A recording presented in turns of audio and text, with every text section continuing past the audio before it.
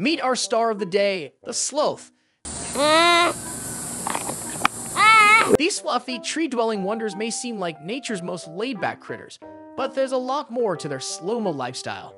So why are sloths so slow? Sloths are masters of energy conservation. They have an incredibly slow metabolism, which means they don't need much fuel to keep going.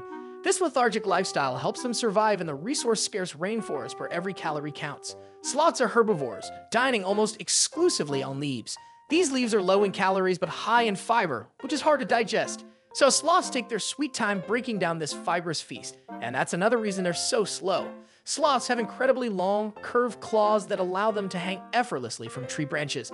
They can even sleep upside down. Their slowness comes in handy for this gravity-defying lifestyle. Their fur, infested with algae, serves as a fantastic camouflage. This greenish tinge helps them blend seamlessly with the surrounding foliage, making them nearly invisible to predators.